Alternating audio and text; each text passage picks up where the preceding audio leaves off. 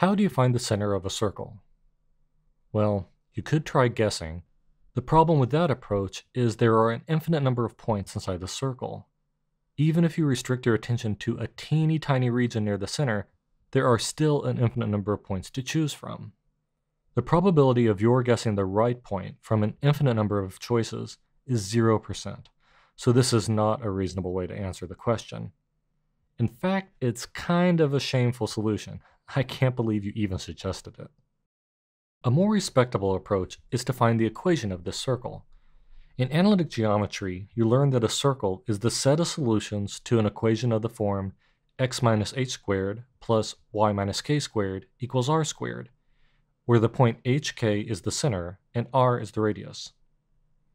The equation of a circle has three parameters, h, k, and r. To find these three parameters, you need to know 3 points on the circle. If you have only 1 or 2 points, that's not enough. If you have only 1 point, there are an infinite number of circles through that 1 point. If you have just 2 points, there are still an infinite number of circles through the pair of points.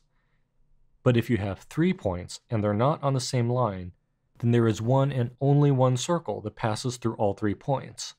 In this case, you can find the center of the circle by solving for h, k, and r. To do this, plug the coordinates for each of the 3 points into the equation of the circle. You now have a system of 3 equations with 3 unknowns, h, k, and r. Remember, x1, y1, x2, y2, and x3, y3 are not variables, they're numbers. Once you solve this system of equations for the unknown parameters h, k, and r, then you've found the center of the circle. But here, we only have a circle. We don't know the coordinates of any point on the circle.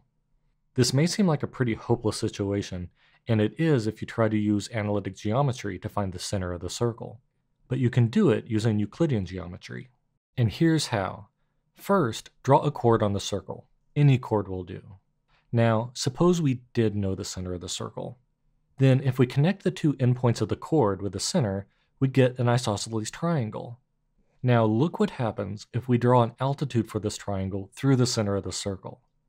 The altitude cuts the isosceles triangle into 2 right triangles. Both of these right triangles have the same hypotenuse r, and these legs are identical. So by the Pythagorean theorem, the other legs are equal to each other. This means the altitude is a perpendicular bisector of the chord. In other words, the perpendicular bisector of a chord passes through the center of a circle. It's this fact that will allow us to find the center of the circle.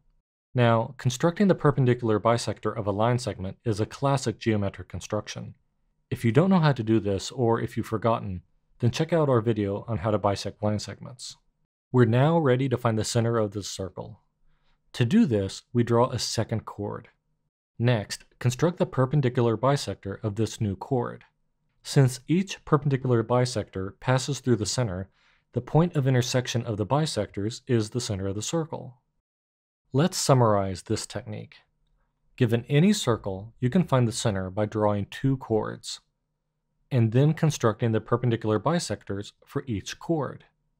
Since all perpendicular bisectors pass through the center, the point where the 2 bisectors intersect is the center of the circle.